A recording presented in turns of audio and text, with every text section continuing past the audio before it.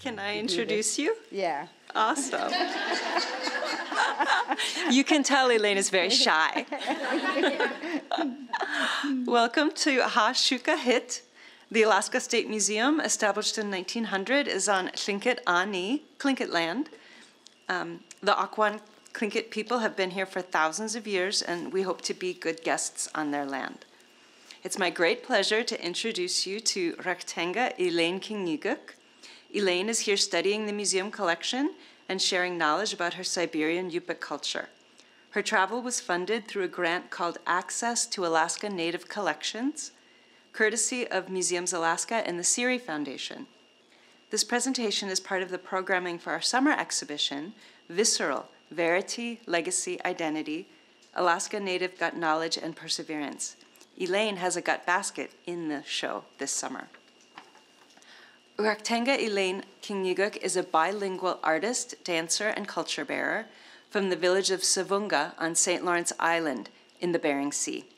She specializes in dolls, gut baskets, toddler regalia, ornaments, and jewelry made from customary St. Lawrence Island Yupik materials. Ms. Kingeekuk has collaborated with museums such as the Smithsonian Arctic Studies Center and the Cordova Museum to repair gut parkas for exhibition. She was also part of the Smithsonian Arctic Studies Center Materials Traditions series about sewing gut, and those videos are available on YouTube. During this presentation, Elaine will begin by explaining some images of her work, followed by a performance of Yupik dance and song in the Siberian Yupik language. After the presentation, you may join Elaine in the front of the room to see some of her work up close and in person. Please join me welcoming Raktenga Elaine Kingeekuk.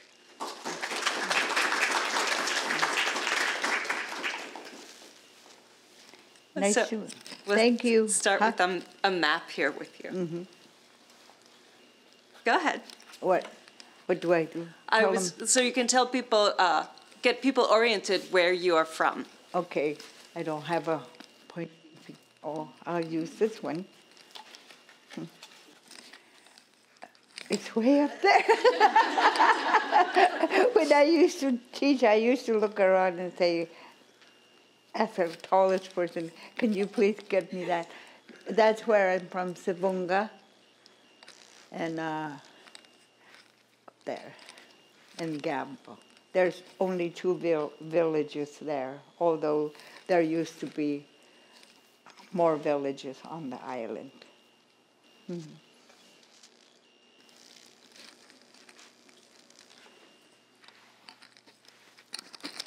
Talk about this a little? Sure, yeah, this is how we know each other. Mm-hmm. We met at, I met him at, I was on another trip. I was at Homer after my other good friend passed. My friend sent me, Anna Hoover, the photographer that I met over the years, arranged for me to go places. So we went to Homer, and I was in the museum. They set up something like this for me. And then that's where I met Dennis. And Dennis said,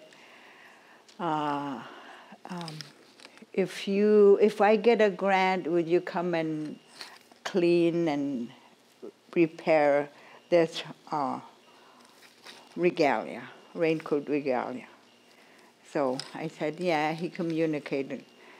He got grant real fast. So he called me a year after. On his passing, I went, and that's where I met Ellen and her husband. And I was saying, I asked them, Dennis said, we're going to have a conference, museum people conference. Would you like to be a part of that? And I said, maybe not. I was thinking about, I might not want to. Don't you think, am I going to be there for repair? Why don't I just go for that? And then when I got there, I heard it was called the Angel Project Conference. And I said, I should do this in memory of my friend Thomas. I asked Dennis, I could volunteer everything else from the people who want to ask me, my time. Go ahead and I'll be a part of it. Only if you dedicate that conference in memory of him. Because when I heard Angel, it was like him saying, Elaine, you should do this. Anyway, and that's when I met him, and he was making the mannequin, and it was cool.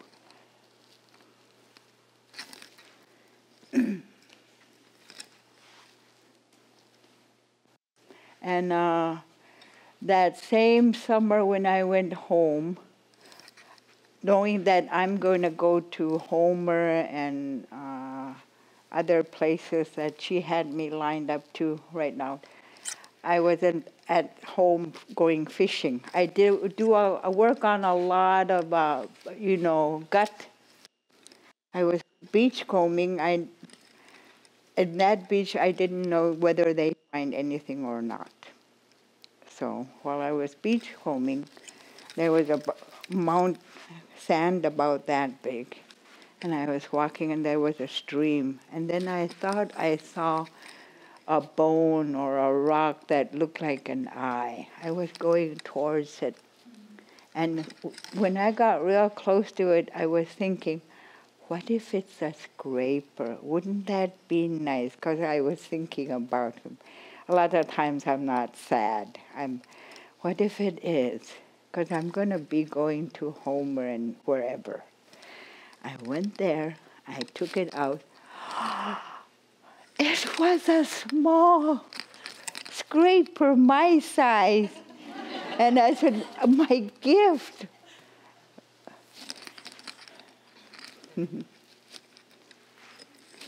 And see, I do a lot of work, all the gut, and the white part is more like a formal regalia outfit or for windbreaker. The clear one is more for rainy day, and the plain white ones are for winter time when they are going winter hunting or ice hunting. So, on dock team, you see how big the island is when they have to go when the weather breaks. Maybe some time ago, you used to get, on St. Lawrence, they get super white out. And sometimes they get lost. And they have to make a shelter. And then in the museum, there'll be bands like here or over here. And it will make you survive. And the raincoats are, you go kayaking, and when it gets too bad, you go in your kayak and you use that to cover so the water won't go in, and you stay in there until it calms down, you come out and you paddle again.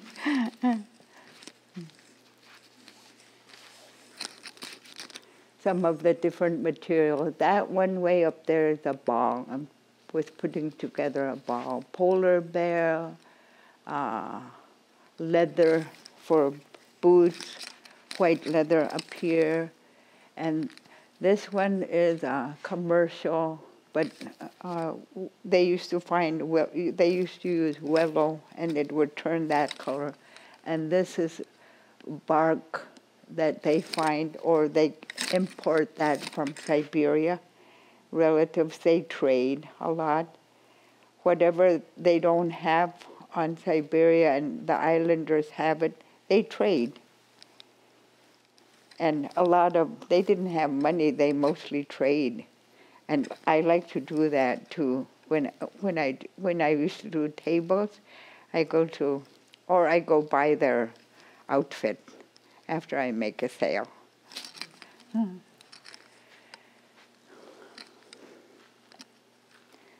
Right now, since the pandemic, besides people who know how. In both Gamble and Savoonga, there's like 2 or 3 people living who makes the leather. And since the pandemic, nobody had made any leather or even muklak soles. Luckily, before the pandemic, I was drying gut. And then when I heard about pandemic, I got scared. I was going to throw it away, paranoid, but I finished it. And Amy called me and I made a mask. Probably it's here, is it? We don't have it right now. Not right now. A little portion of the picture, I have it in my camera. But I made it with a bib. When she called me,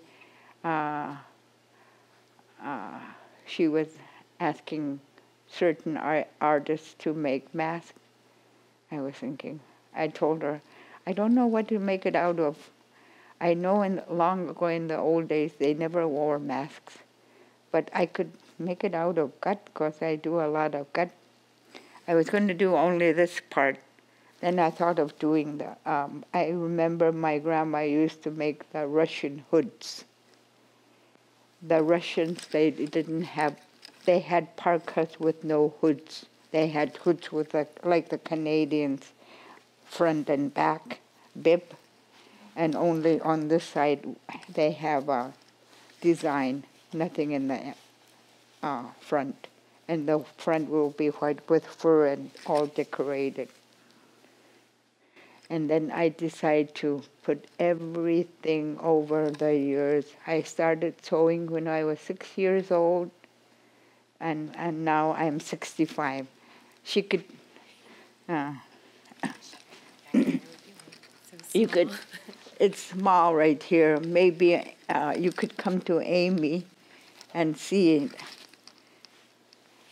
Everything, after you could probably see. I used everything. When she asked me, I felt so honored. I always feel welcomeness wherever a land I go to. And when I first went to Hawaii, my eyes couldn't get enough. And I kept saying, they call this paradise. I wonder how paradise looked like. My eyes, for a whole week, I couldn't believe my eyes. And I felt so And then when I went to go see my son in Phoenix, I stepped on different ground. I'd never been to lower 48. Was I so grateful to set my foot on lower 48. And that evening I felt something. I felt welcomed by people that I didn't know. I'm real close to spirit, whatever, good.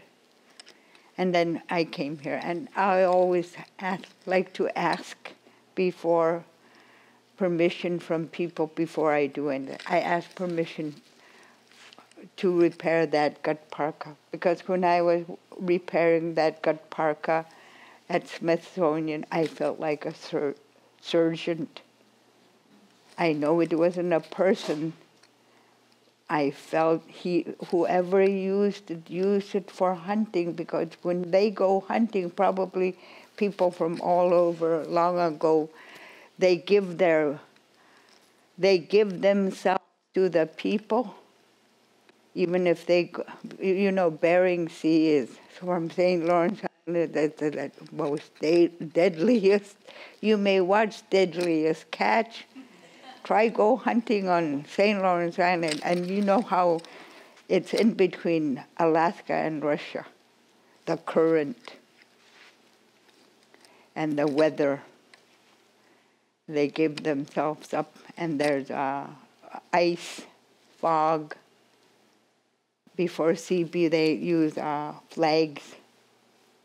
And the old men are up there, they're like traffic cops looking out at the ice and say, they flag them long ago to go this way and direct them to come home. And then when they got CB, they do something else. I keep looking at the time in case I might. Older baskets don't have animal figures, but I started putting figures of the animals. These are my mom's basket. I learned from her, learning how to, what you call it, learning how to sew this material when the first time. It's like trying to make something out of tissue paper. My mama was always making dolls. I really wanted to try. I already learned quite a few things already by then. And I never when she go out or go somewhere, she's doing a sleeve or a body. I asked her, can you teach me? And she said, no, I don't have patience like you. I'm not an educator. Because when she tried to teach me other things, she would grumble. And I said, please don't talk to me that way. But it's not overnight learning. It takes a while. What is this one?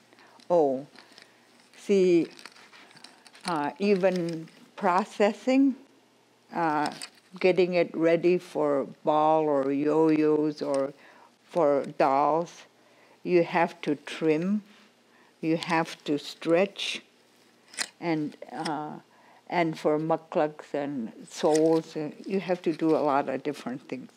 Like for the in-between leather on my boot, you have to find on the end, like sharpening a knife, it has to be like this, where you're going to sew on before you flip it like this part, like this, or I don't know. This end has to be shaved. You have to take the excess out so it will be like this. So it'd be waterproof, and it'd be easier to pull than imagine that they used to use ivory needle and use seal oil lamp.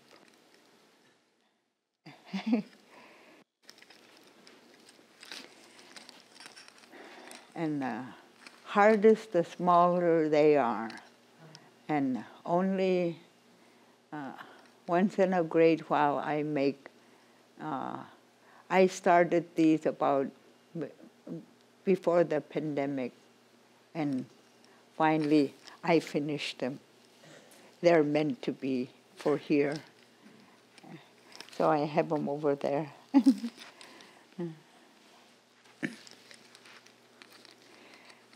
This little guy, he's the size of the Ninja Turtle. My mom made the boots, the clothing. He's like his parka is like Russian parka with no hood. The hairstyle used to be like that, like the monks. Lots of people ask me, and I said, I don't know. Do they learn from the monks? I don't know. Maybe, I think, maybe, I don't mean you think. They didn't have scissors. They only had knives. Probably in St. Lawrence Island, they say they don't grow their hair because they're not going to survive. It's too rough. 1 minute good, 1 minute the current, the waves will be this high, especially from Bunguk to the mainland. On St. Lawrence Island, there's on the east side, there's this little island where there used to be people. That's the strongest.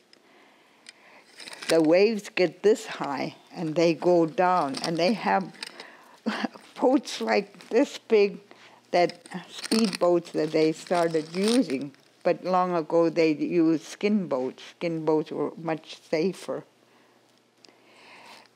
And it's like, my mom said, no choice, they were going to run out of water. They had to come back to the mainland, even if they say the other boat is way up here and the other one is way down there. I know dangerous catch is very dangerous, but 18 lunts, 18-footers are, right now they use them, but they use 16-footers too. But you know how big the skin boats were, like they're much bigger. They were much safer. When I was a little girl, we go on skin boats. And on the, you know, the skin boats are about this high or higher. And when we're going to camp, when it gets rough, there's the attachments they put up here. They're canvas. By the time I was growing up, they were canvas. Long ago, they were gut. And they put them, and they were called 𝘚𝘦𝘢𝘁, so the water wouldn't splash and get the kids wet. And for those of us who are little, they let us go sit where the steerer is. And when I was a little girl, by that time, the skin boats, either they have a sail, and in the middle part there would be where the put in the 𝘚𝘏𝑟𝑜𝑢𝑡, and they would bring us by 𝘚𝘏𝑟𝑜𝑢𝑡. I never sailed until I was working maybe 5 years before I resigned my job. I went south side for whaling. The school let me take work for 2 weeks, and luckily I got work and video recorded sailing. And that was my first time sailing. It was fun. And this one is a bigger one. That one is wearing a higher one, and he's wearing an ankle-size one. And first time I tried a meat hook. That one up there is a meat hook. Meat hook, different meat hook, you know. And when I lived in Anchorage, an antique gallery owner gave me an artifact if I could draw what's there. And I did. I'm glad he let me. So I was able to carve a little miniature hook. When I was putting together, I didn't know, maybe 10 years after that, I'm going to not only teach, I'm going to be asked to go Smithsonian, and everything in our lives is put together, and somebody let us hear, and we learn, and we do something. And now I'm working. I'm going to help myself by helping them. But there are some things I have to ask my community. And it might be overwhelming for me to do it, so I only do it. What Anchorage is going to do is they're going to, all the collections they're going to send to me, and I'm going to record everything in Yupik information I know of that thing for my kids, for our educators. And meantime, I'm volunteering to teach song. Take a little break from that one. Spear fight. Like I didn't have spear. I learned spear fighting. I learned traditional exercising. In our camp, our camp is a traditional ground from generations. So when there are tourists, we never bring them to our camp yet. But maybe in the future we will do. There's a model of the playground there. There's old exercising. It's like that. We have a traditional playground there where my great-grandmother played as a little girl when there are people all over the island used to live. They were going somewhere to the east side, and they stopped by there, and the girls brought her to the playground and played.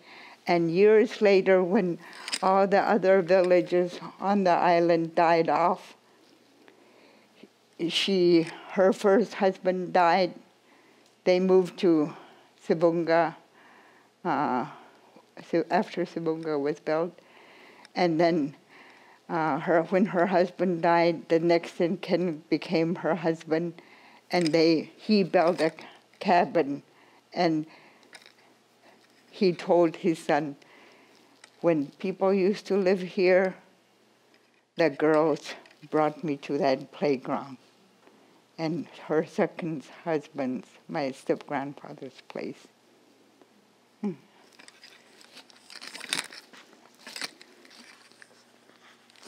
Now these two guys, I need water. Maybe you can say something a little bit.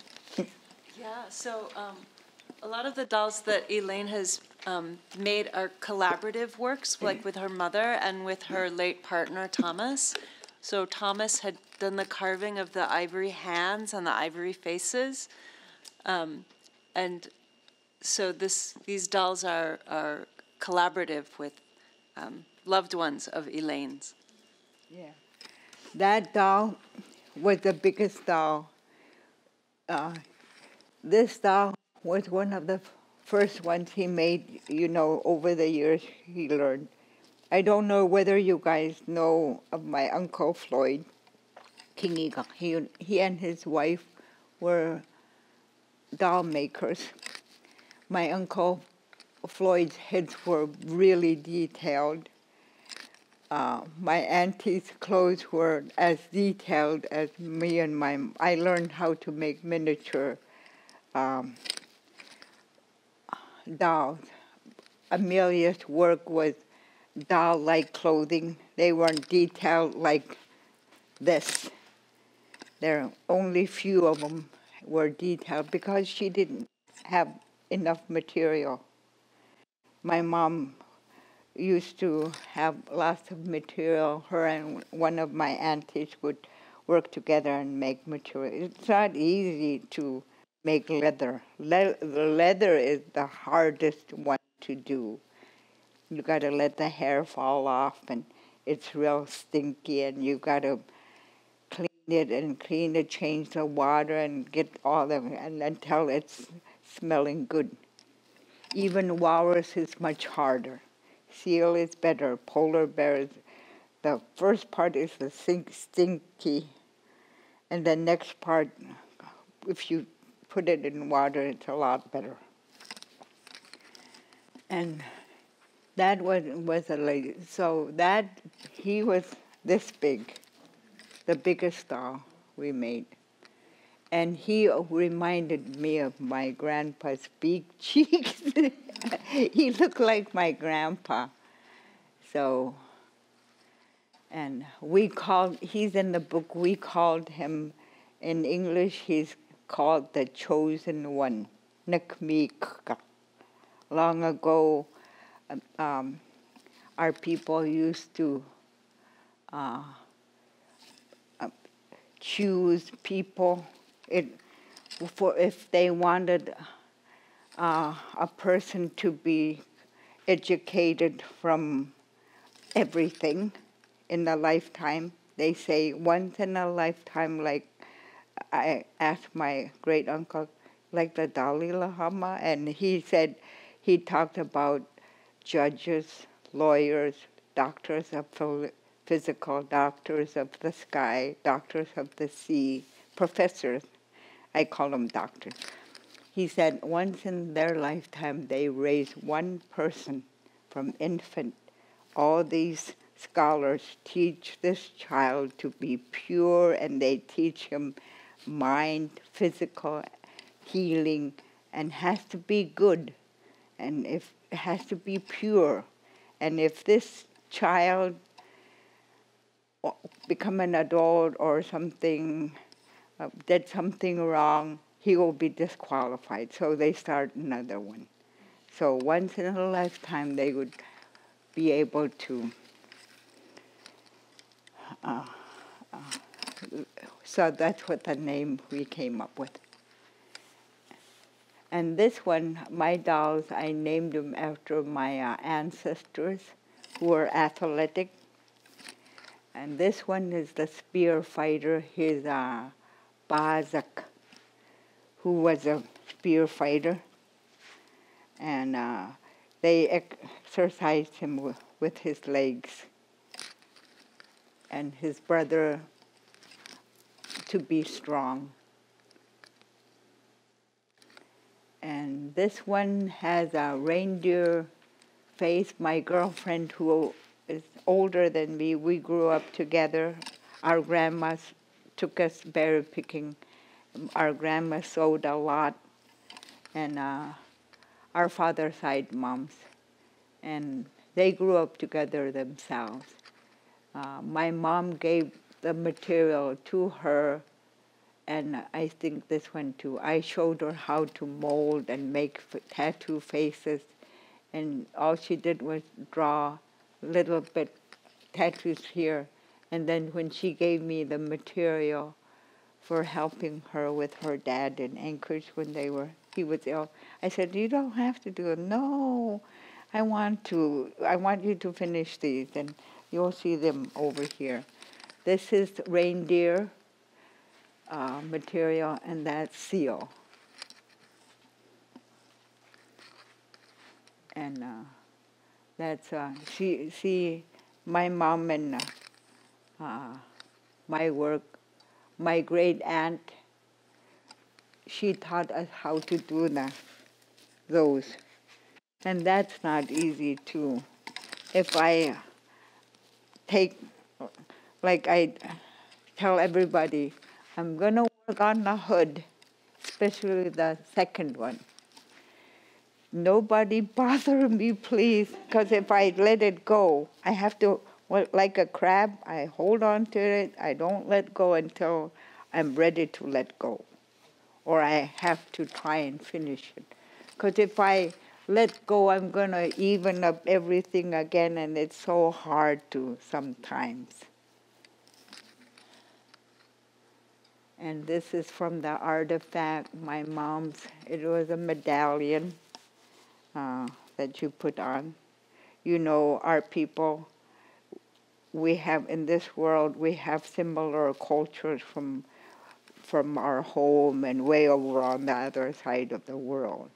We may be in different culture, and we may have lots of different culture wherever we come, but there's only few of them are real common.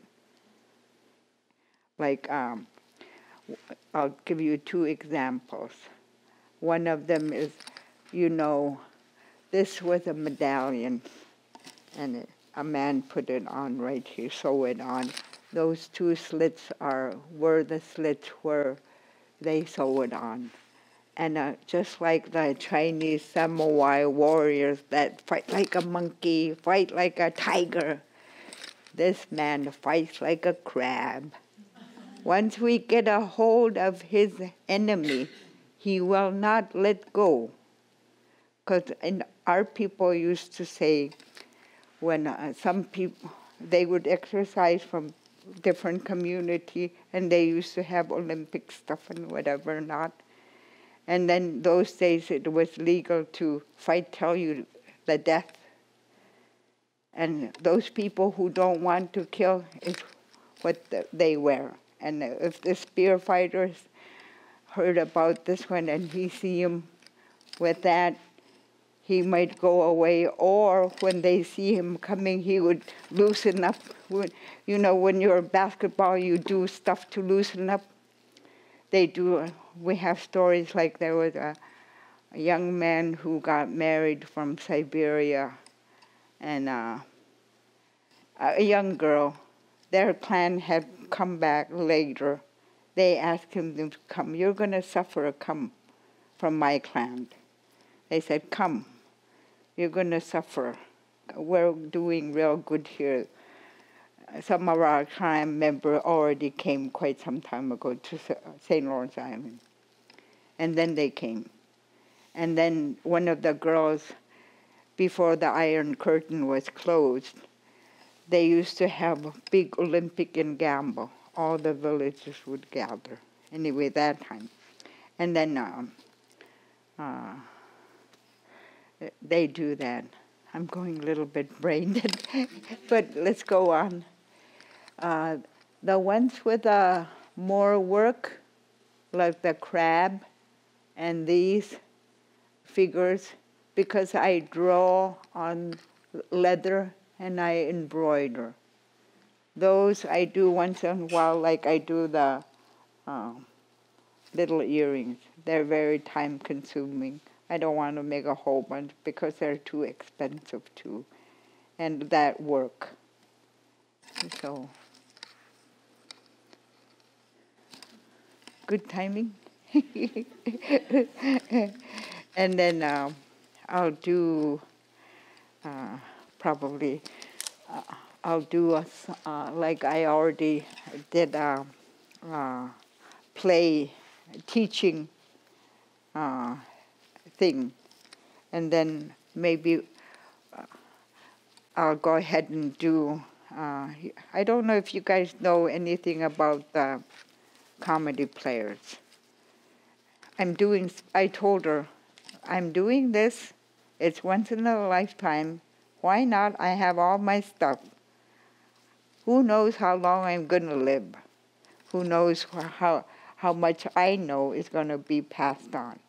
Who knows, one of these days, one of you guys will meet my grandchildren. I have 3 of them, one adopted out, 2 girls at home. And my cousins' families are my family too. And you might sometimes meet them and say, I've heard them. I'll do winter time before TV, they do games.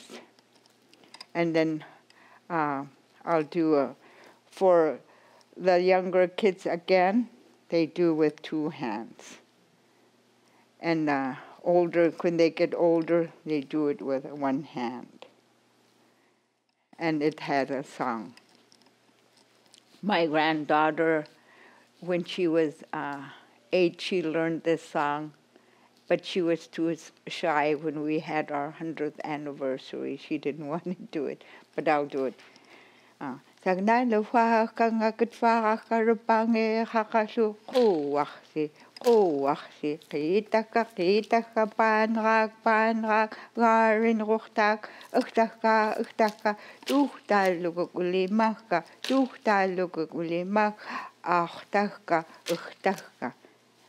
And you start going faster.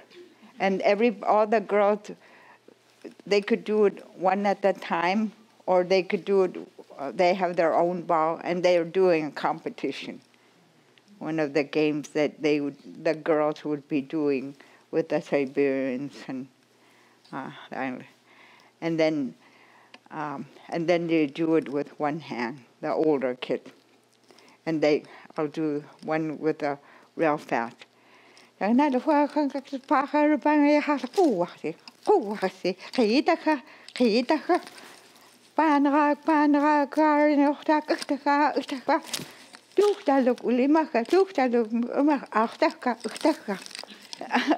dropped it, so somebody else.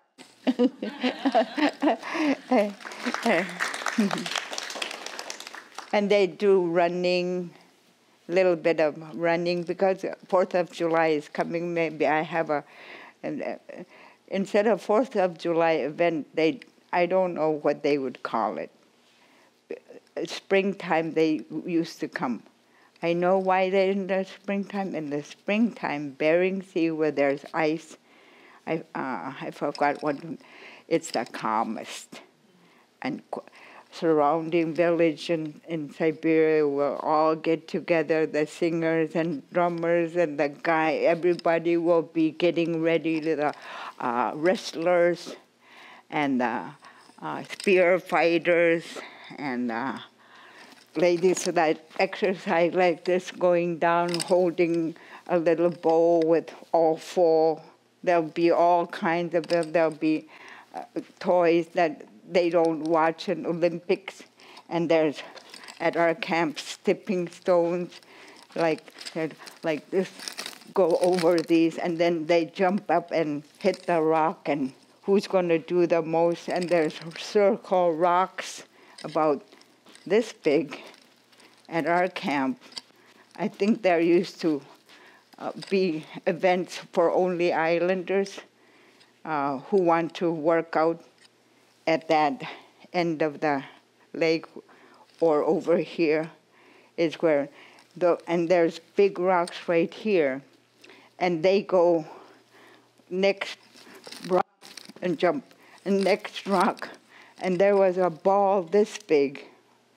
And then if they want to go from here to, there'll be 2 guys or 1 guy that are doing this. And they'll push and land on that and do it. Nobody could do that anymore. And there's weight lifts at our camp. One big rock is like that, and that's called 𝘈𝘢𝘴. That almost looked like a man. Yeah. Mm-hmm. And they play with the drums like an old man would play his drum.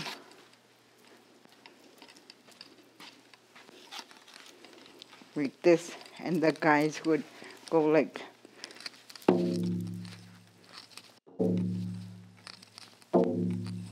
that.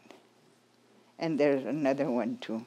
And whoever gets tired will go away. Now I'll do, I'll sing, and through history they have songs, hunting songs, and I'll do the real easy one that I could have maybe somebody from up here volunteer to do it.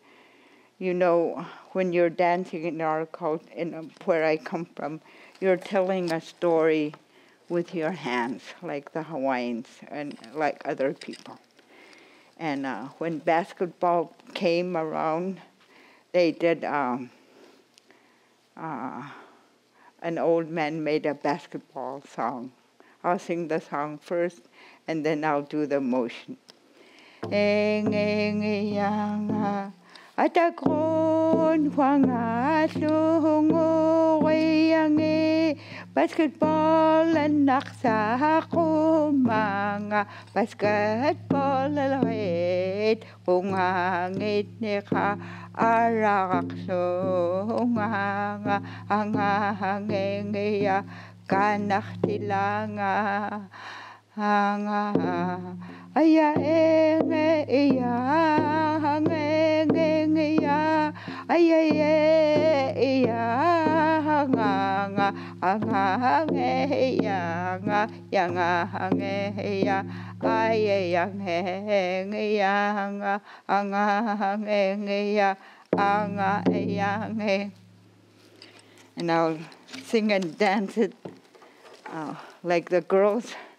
They go like this, and the guys go like this. I'll do first course. The second time when they go, they express themselves a little harder, and the guys go a little ways down. It's real easy.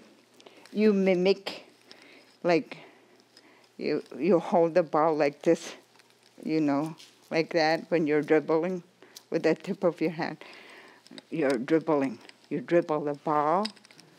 You dribble the ball, seeds to the right, seeds to the left, defense. Pick up the ball and make a basket. And now I'll do it with singing.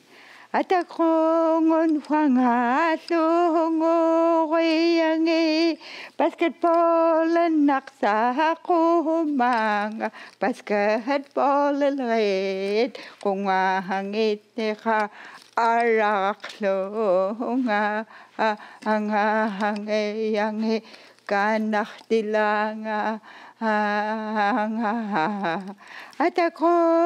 Wangasok Oyange basketball and Naksako Manga basketball red Kongangitera Arak defense Anga Ganachtilanga.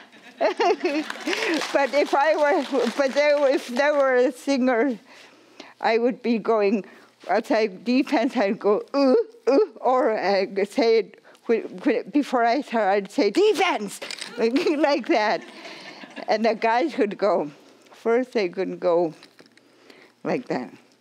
Atakon Wangaso Ngoreyange basketball and Naksako Manga basketball red Kongangit Neka Araklo Angange Ganachtilanga Angeya Ohok Adakon Wangalo Goreyange basketball and Naksako basketball red Kongangit Neka Ara defense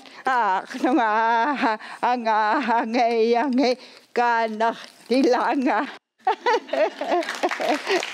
I was going to let you guys, somebody volunteer and do that. We're running out of time. Maybe while I'm in here, I'll go ahead and do the modern one. My last homework from my grandpa. My elders, while I was growing up, were my professors. You know, we are built like computers. All the data in our brains through our lifetime comes when somebody asks you and you look back and, oh, I've learned that. I had my 9th grade year in Savoonga. The first time when I came here was when I was still in high school. There was a lady who was adopted by my grandparents during the TB pandemic, who was the same age as my oldest auntie. And when she passed away, long ago, they sent a lot of patients to Sitka. And lots of people, while they were waiting all over Alaska, her name was almost there to go, but she died. So they adopted that minister as their daughter. She died at the age of 90-something recently. But she was the one who let us raise money, and we came here. You know, when you're a child, teenager, you think, when we were 7th grader, we wrote a letter saying we want a school, we don't want to go boarding school. And we didn't have airport when we went to go see the governor. And we said to him, we wrote a letter to you, we wanted a school, and we wanted an airport. And we did get an airport. I had my 9th grade year. I thought all this time I thought I got cheated. But now looking at it, no, I got to spend more time with my elders and I got to learn. I value my time now. And I'm happy. I was telling her while I'm here, I think of that. And my grandpa taught me how to, and my elders taught me how to give me assignments to make dance movements their way, and honored me. My great aunt, Mabel Tooley, she's was the eldest in our clan, who was a dance instructor, had my mom make these. Some of the beads are hers. No wonder she said, I'm gonna take my beads, and so I'll always be there. Is there clinics? So I'll be always there with you. And I felt, and this one I got it. I seen this Siberian. Her name was Olga.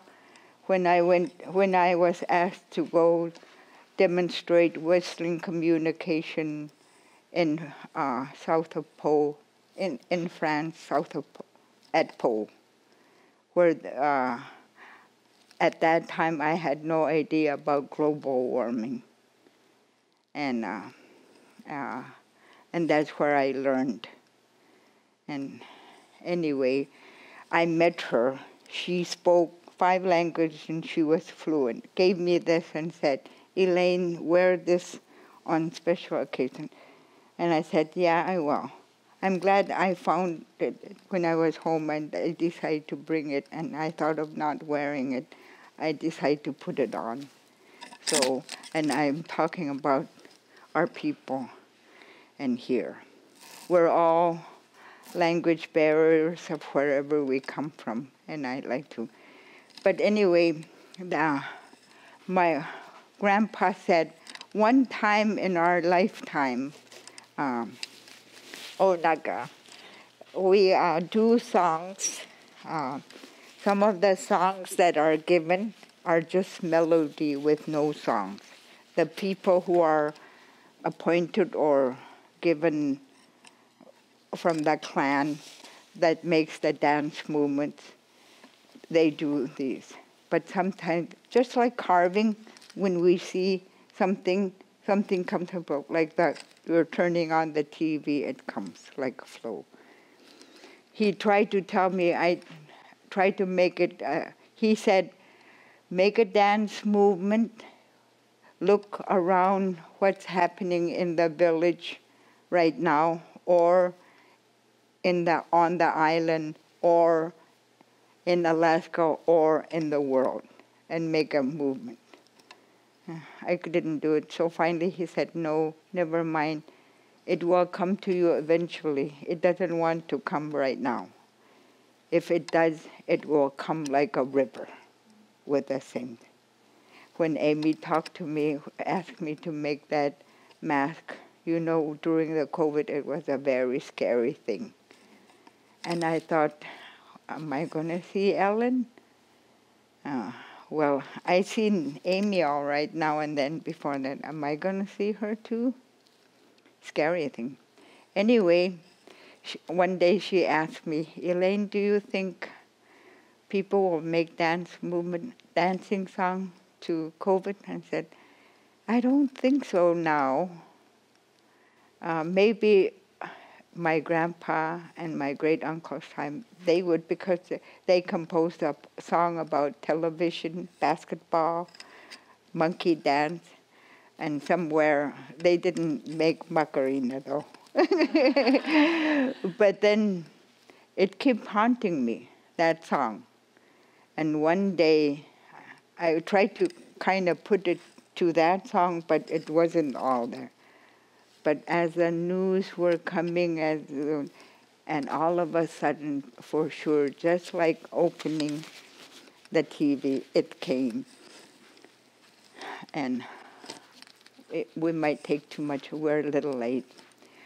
You know, in the back, here's Alaska, and here's, actually this way, Siberia, USSR, and Alaska. And in between, there's St. Lawrence Island.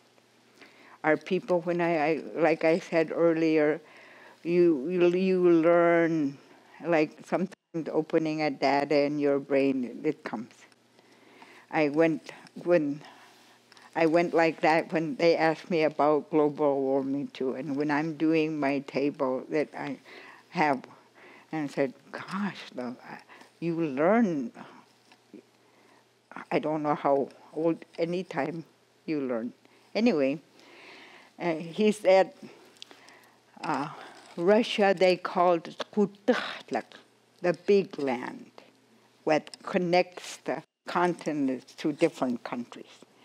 They say good or bad, modern or old, sickness or whatever, comes through first from it comes first or it comes last, either through the big land or through Alaska.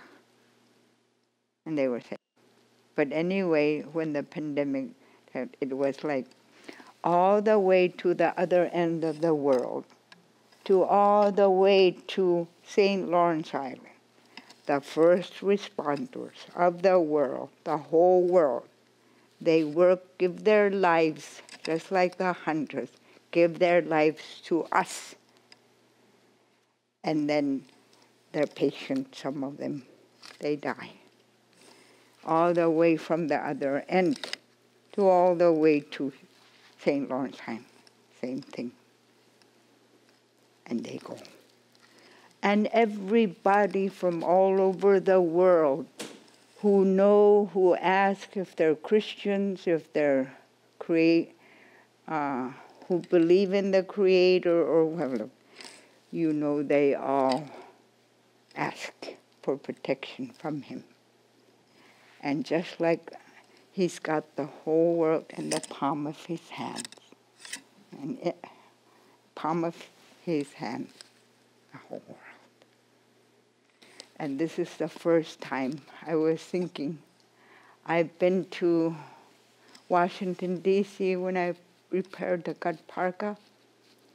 I don't know when they were first opening the, and when I was first time seeing more museum workers who helped me through the pandemic to keep me going.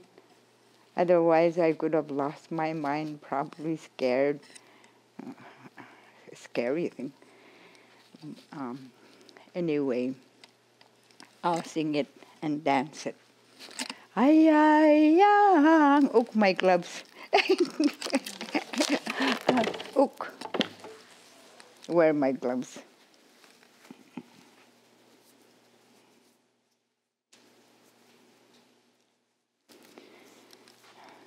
Sorry.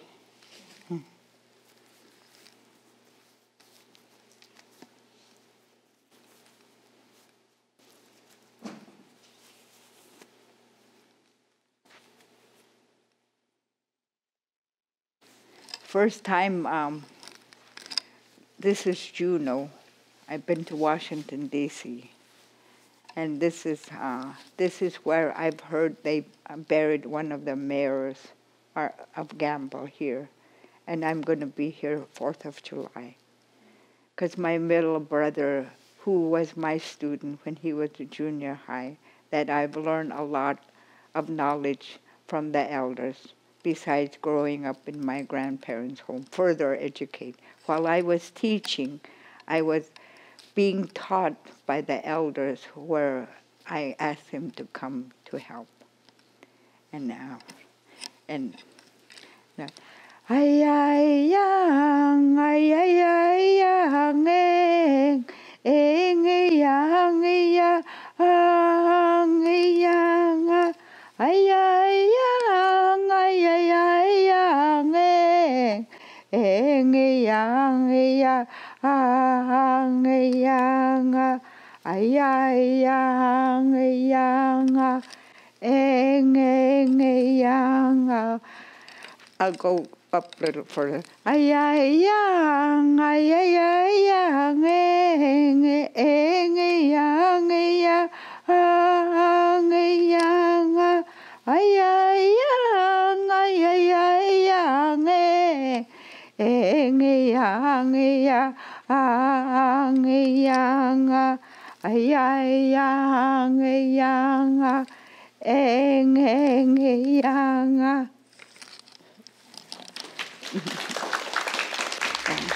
Thank you. This one, some of them, like this one, is walrus.